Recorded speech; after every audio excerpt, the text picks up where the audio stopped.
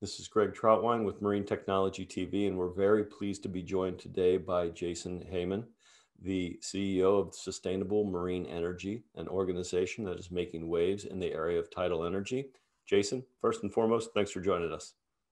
No, thank you, Greg, and it's a great pleasure to be here today. Okay, well, thank you very much. So, Jason, to start, when I was looking into the company, I read that you have a very extensive background in the marine industry. How and when did you know that yours would be a career in the offshore renewable energy field? Yeah, sure. That's a great question, Greg. And yeah, I suppose my interest got piqued back in about 2003. I went to a lecture at the University of Newcastle, and they had a wave energy crowd there and a tidal energy developer. And back at the time, that was WaveGen, who had deployed I suppose, Wells air turbine in a sort of concrete bunker, if you like, on the wild Atlantic coast of Islay, and another crowd called the engineering business who deployed this Stingray thing. And it's pretty cool tech. And I was at the time actually working on a FPSO top size installation in a shipyard there in Newcastle. And so I was working for the dark side, if you like.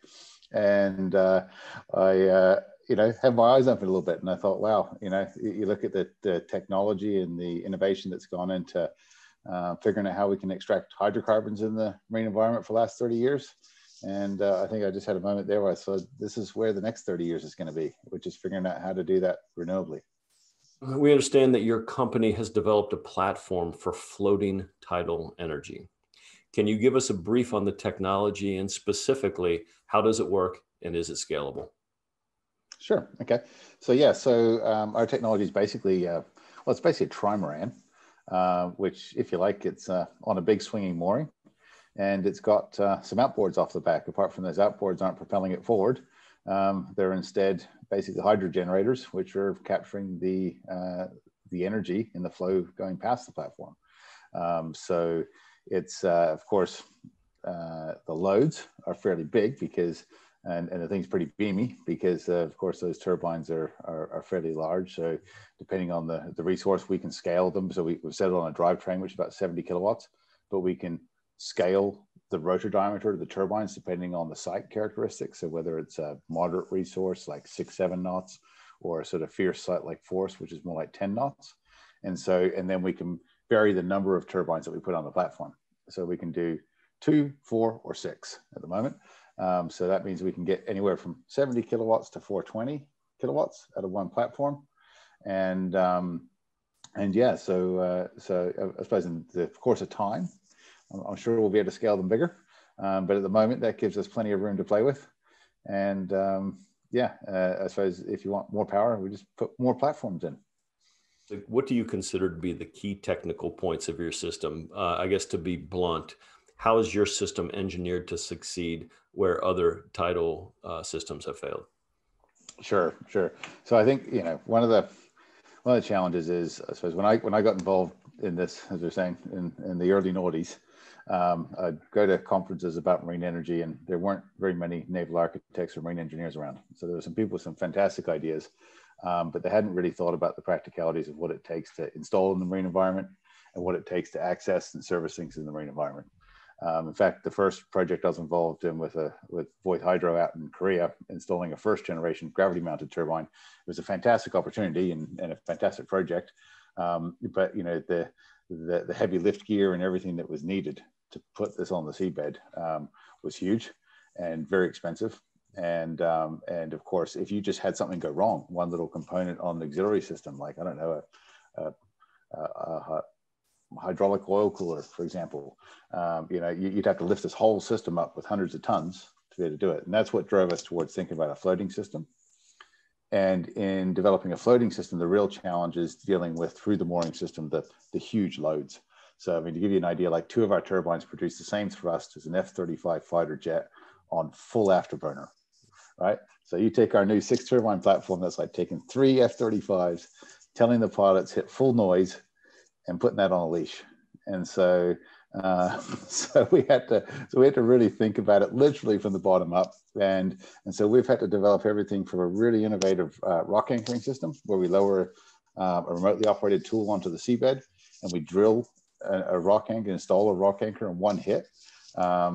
And that's, you know, and we got to do that within an hour, deck to deck, because we've got to do it slack tide. So that's really challenging. Then we've got to think about the mooring side of it, which, you know, it's not just simple chain all one size all the way up, because we've got to think about how the different parts of the mooring system work, because we've also got to deal with rises and falls of the tide of up to 15 meters of force.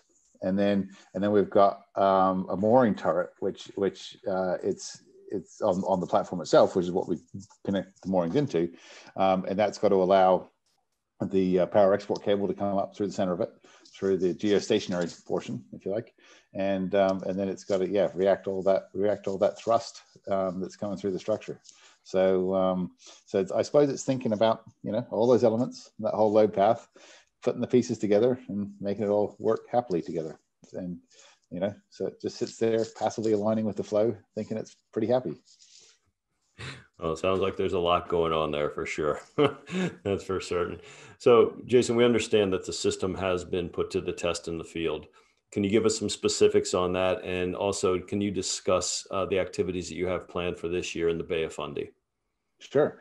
So so we first installed the platform in Connell on the west coast of Scotland, and that was its first test deployment. And that was over the winter of 2017 through to the summer 2018.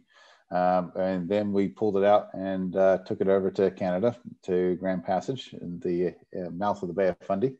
And that's where we've been, I suppose, testing it since we installed it there in September 2018. And with some brief in and outs for different bits as we've been trying things and breaking things and fixing things and everything else over the past couple of years. But we've had a pretty steady run now for a bit over a year there. And then we have our next generation platform. So that was the original sort of prototype or trial horse, if you like. And the next generation platform, which is going to be going into our first commercial project at Force, is literally sitting on the slipway at AF Terrio there in the Taggin. So on the French shore and in Nova Scotia. And we're hoping to get her launched here if we get everything done in the right weather window in the next couple of weeks. And then we'll be doing some workup trials and sea trials, if you like, in Grand Passage here for over through until the spring. And then in the summer, we'll be going up and commencing the installation of all of our balance of plant. So that's all the cabling and anchors and moorings and everything. And that's where that first platform will go, to be followed hopefully by 2 more by the end of the year. So it's we've got a lot ahead of us this year, a lot to get done. Jason, I understand also that you've made some key technical partnerships, notably with Châtel Hydro. Can you discuss the nature of the relationship and insights on what both parties bring to the system? Sure. So as I'm sure many of your viewers are aware, Châtel has been in the marine sector for a long, long time with its propulsion units. And I suppose back in probably about 10 years ago now, they started an initiative to start to see if they could take what they've learned, of course, from propulsion units and turn that into a tidal turbine. And they've done some work for other tidal turbine technology developers, you know, supplying drivetrain components and subsystems. And in the meantime, been developing this small drivetrain themselves. And so we are partnering with them for a while using their drivetrain and in our early prototypes and everything. And then we reached a point where we said, okay, well, you guys have got part of the system, we've got part of the solution, and ultimately all people want is one package, and the end customer is interested in buying a system that works. And so we teamed up with them. They've actually now become the largest shareholder in our business, and so we've merged the 2 business units together under the Sustainable Marine Energy banner. And so now Sustainable Marine Energy offers the complete tidal energy package. How is your company investing this year? And specifically, what can our viewers expect to see from you in the coming 12 to 24 months? Yes, I suppose the main investment that we're making this year is in all of the, well, first of all, the team and the infrastructure required to deliver our first 9 megawatt commercial project at Force, which we're going to be delivering here in phases over the next 3 to 4 years. So this is about ramping it up. This is about moving from R&D and prototyping into commercial delivery mode. And that, of course, requires some pretty substantial investments in equipment, We just bought a couple of small support vessels. It also, we're developing a new rig for our anchoring for us because it's a pretty brutal environment. So, we're ramping up the team. So there's a lot going on right now in terms of just ramping the whole project up. But what do you see as the key hurdles to bring tidal power to utility scale? So I suppose the key hurdles, I think at first there's a sort of hurdle around, if you like, public acceptance of social license within, I suppose, especially within the Bay of Fundy. And so we know that some of our predecessors have had some challenges on that front, and we're very keen in trying to make sure we approach this differently, and that we engage with the community early, we get them engaged with the project, and we make sure that they can ensure that and see that the benefits there. I mean, that area around Force used to actually be a big shipbuilding area back when of course ships were renewably powered with sail, and where wood was the main building material. But unfortunately, steam and iron and fossil fuels took it away from them. But hopefully we can bring long-lasting economic benefit back to that area.